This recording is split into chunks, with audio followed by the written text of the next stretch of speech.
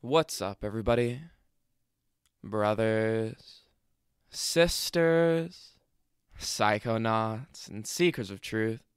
It is Ananka, and welcome to my bazaar. Today, I have a Salvia Divinorum Tincture chirp report for you. The title of this chirp report is The Maiden Discovers Hedonism, and was submitted to Erowid in 2005 by the user Psychotria. With all that being said, let our story begin. September 11th, 2002. The Maiden discovers hedonism. Warning. The lesson which I learned from Salvia may be considered offensive. It is politically and socially incorrect. You are reading this report of your own free will. Substance: Salvia Divinorum Tincture. Dose: 4 droppers diluted, sublingual, 5 minutes. Body weight: 126 pounds. Gender: male. Preamble. This is an account, as nearly as I can describe it, of my second experience with Salvia Divinorum. It is an account of the results of the sage goddess emerald essence tincture, manufactured and sold by Daniel Siebert. It has been divided into a preamble, an introduction, 9 chapters, my conclusions, and a lesson from the Salvia Divinorum collective. This division is for organization and convenience. I must make it clear at the outset that, as of writing this, I am still a neophyte psychonaut. Never have I ingested any recreational or spiritual psychoactive of any sort, other than Salvia Divinorum. Being in full awareness of the intensity of the experiences which are often evoked by this psychoactive, nevertheless, I freely and willingly selected Salvia Divinorum. Introduction. The popularized impression of the effects of S. Divinorum, according to the user accounts I have read, did not prepare me for this chemical. It was not a matter of the intensity of the Salvia experience, but rather, many of the things which did happen did not seem to parallel the common accounts so neatly. A few happenings, such as my direct experience that this plant is perhaps more eager to learn from us than to teach us, opposed some accounts. Chapter 1. Oral ingestion begins. After a careful and contentious preparation of 4 dropperfuls of sage goddess emerald essence tincture, diluted with 3 dropperfuls of hot water, the preparation recommended by Daniel Siebert in his instructional pamphlet accompanying the tincture, I placed the chemical in my mouth, and oral absorption began. It had been my intention to absorb the preparation over 15 minutes according to instruction. But when, in a matter of moments, the entire house began to shake violently in every direction, it became apparent that I was very sensitive to the chemical. I swallowed my preparation after only 5 minutes, in order to prevent entering a space too deep and involving for my personal safety as a neophyte psychonaut who had chosen to forego the bother of a sitter. I now regret having been wasteful of the Salvia Divinorum chemical. Perhaps I should have heeded my intuition to use only half the amount of tincture, for such would have been all that was necessary for me to arrive at a suitably powerful experience. Chapter 2. The Earthquake and the Cosmic Wind. Muscular control was not reduced, but the maintenance of my balance was difficult because the shaking of the room was comparable to an earthquake.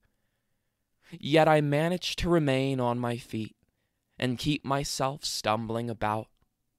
Amidst my disgust at having to endure an experience which I considered to be unsatisfactory and amicable only to the juvenile thrill-seeker.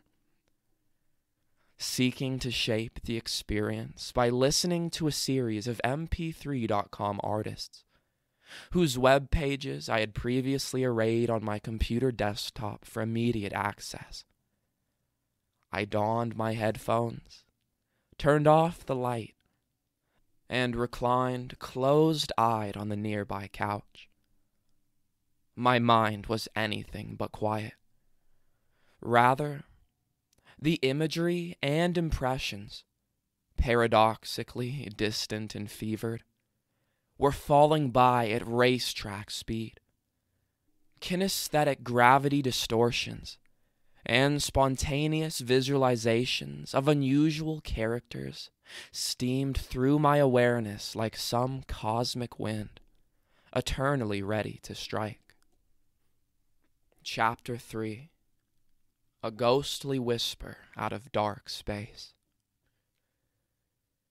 It was not I who traveled to that secret garden, which lighted outer space by the glowing of the leaves and vines, and strange living things moving within it, but rather that garden, without moving from its peculiar space and station far outside our reality, came to meet me, and I was between this world and that one. Within this conscious and sentient garden, I apprehended strange creatures and happenings. 2 elderly women of psychotic temperament, witch-like and grotesque in their atmosphere, laughed as they looked at me and told me queer things I cannot remember. Gravity and space twisted over my reclining body from right to left, and formed into a massive flower, which bent down towards me and closed its large, poisonous, oddly colored petals around my left leg to suck on it gently and perversely. Did I feel the pressure of those petals on my leg, as I apprehended that the flower had thoughts and a personality? The leaves and vines stretched in a tall arch over me. 2 gray wolves who walked on their hind legs, one wolf at my right and the other at my feet, emerged from the darkness of a deep forest of mystery, and spoke to each other as they looked down upon me and wondered. The garden faded, and I found myself in a dark space, wherein glowed a distant door to a higher and deeper level of inebriation. To my left, an unusual and oddly colored, robed guide told me, with a note of disapproval, that I was not fit to pass into the fullest realization of the Salvia Divinorum domain, but instead would remain in the lower levels.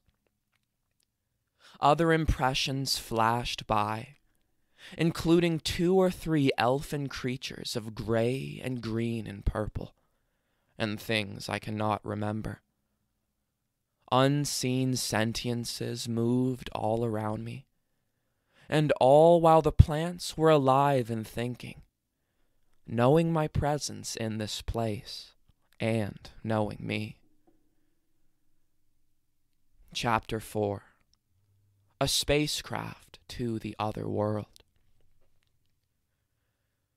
2 or 3 times I opened my eyes and turned on the light. Though I could not see them, I could still feel the glowing green leaves and vines surrounding my awareness, as though my reality were a circular space, framed by them and their peculiar sentience. Vision itself had taken on a greenish hue. Though my rational mind knew the truth of my situation, and thus held in check any psychological discomfort which might have manifested, the continued quaking dramatized the growing impression that my house had become an extra-dimensional spacecraft of which I was the passenger. No longer was I on the ground. Somewhere in the dark and unseen reaches, I felt the flashing and glimmering controls as I stumbled across the floor of my living room in a state between fear and déjà vu. I knew the spaceship was rocketing me towards some unknown and tangible destination far outside of our world. But I knew I would not reach the extra-dimensional destination on this night. Read my second account.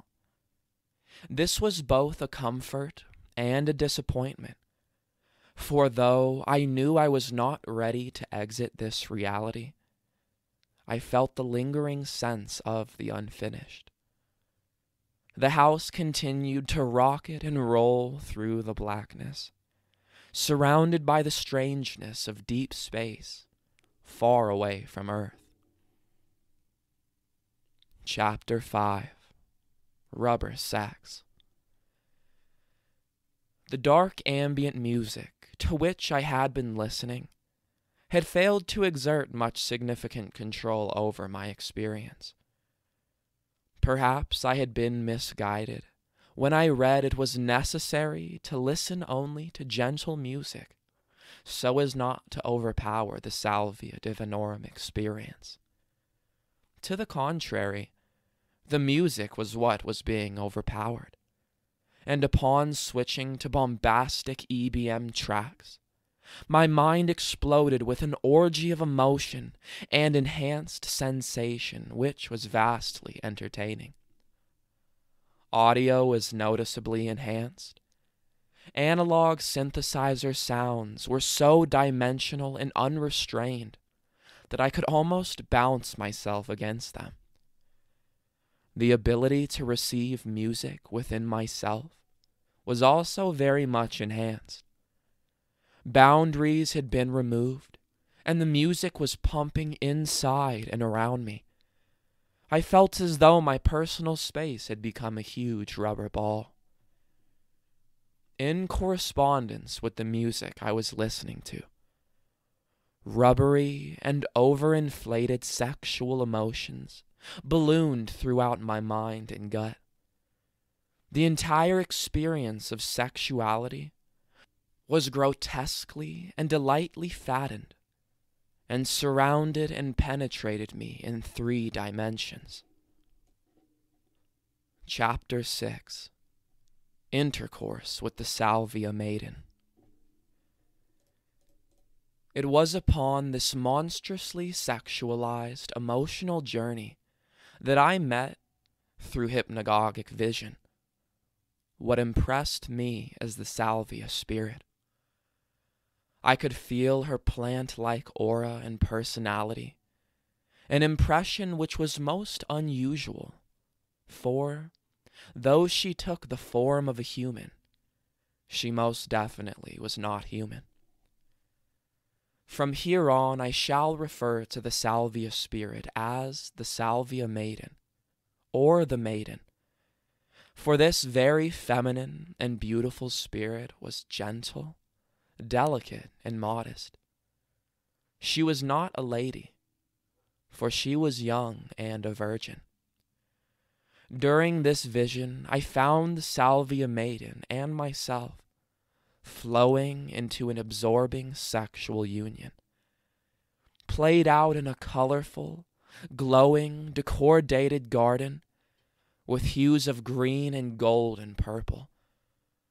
The maiden had no innate capacity for human sex, but she, now unified with my consciousness, internalized my experience of it. Modest though she was, the Salvia Maiden became driven by this new and unfamiliar thing called human sexuality. engrossed and fascinated by feelings and actions, and every aspect of an indulgence so frightening and wonderful to her. As a plant, she was entirely unfamiliar with sex. But my obsessive approach became too forward, and she melted into the earth when shyness and modesty overtook her. Chapter 7. The Maiden discovers Hedonism. The Salvia Maiden did not take the role of a teacher in any direct sense, though I was introduced to her world and witnessed the things within it. Rather than my journeying there, after sexual union, the maiden journeyed into my world by entering me more fully, coming to share my consciousness. Within the context of my unique personality and perceptions, in a state of mesmerized playfulness, the Salvia Maiden feasted upon the pleasures of music and my own emotions with a startling voraciousness and wonderment. The maiden had discovered hedonic joy, running from emotion to emotion, exploring my reality with the glowing feverishness of a child released into a circus of stimulation. What was even more fascinating was that she brought her own tastes with her, which were very similar to mine, a thing which became more apparent as she decided which sounds and music and emotions she preferred more, and which she preferred less or not at all.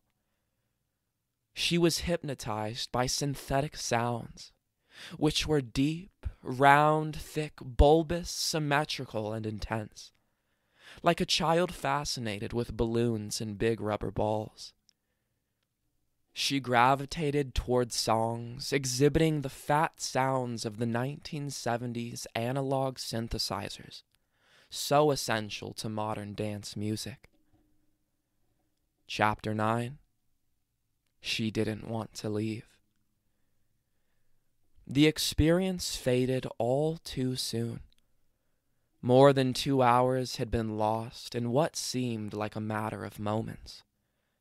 Saddened by the shortness of time, and still deeply thirsting to experience life, the Salvia Maiden felt a bittersweet, childlike longing to remain at play forever.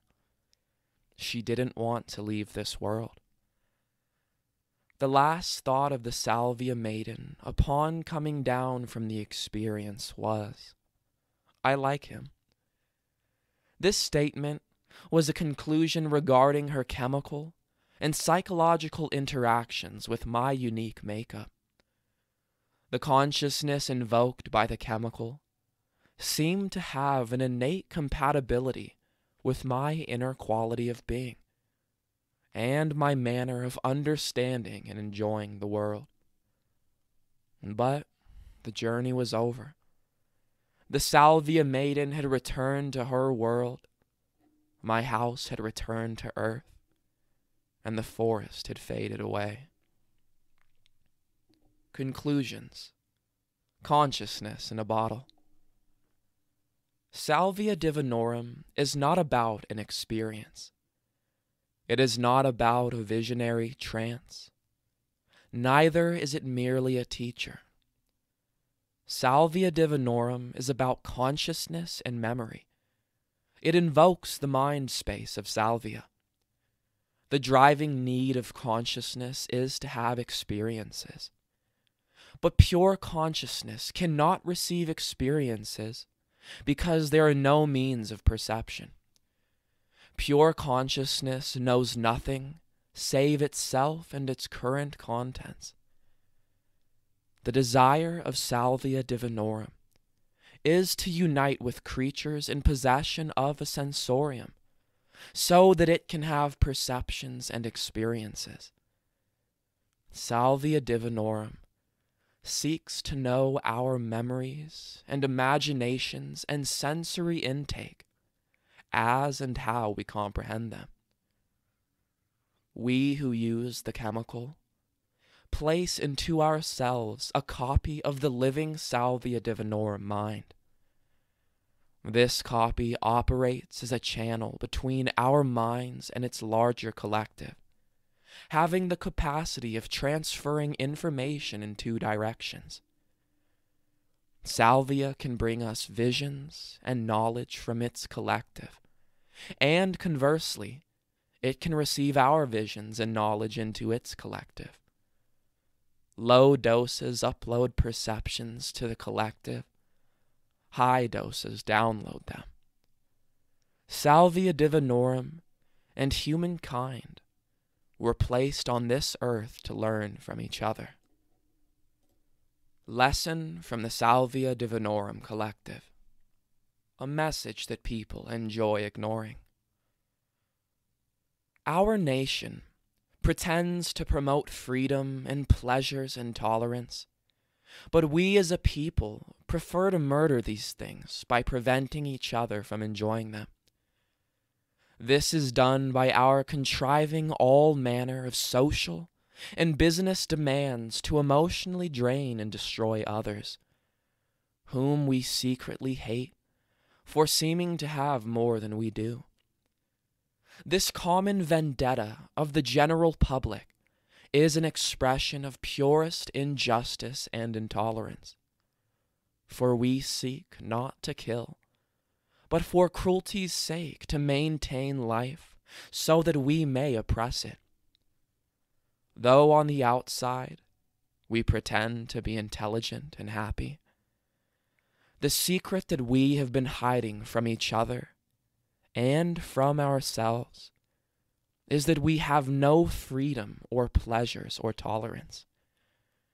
The truth is that we hypocrites are obsessed with waging war against each other, and, unfortunately, seem to want the casualties very much, because we keep making them. And through excuses, or ignorance, or feigned righteousness, or joking, we continue to leave ourselves of the burden of having a conscience, in order to avoid the guilt of falling to change.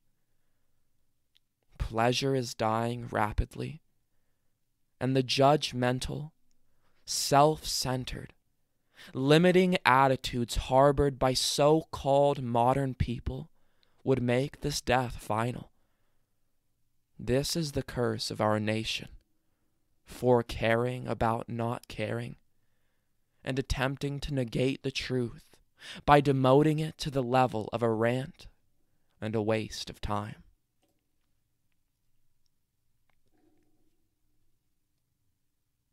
All right, everybody. That is the end of our story. If you enjoyed it, don't forget to like, share, subscribe. Share with us your Salvia Divinorum experiences down in the comments below. Check out the other videos and playlists on my channel, and I will see you in the next one, fam. Deuces.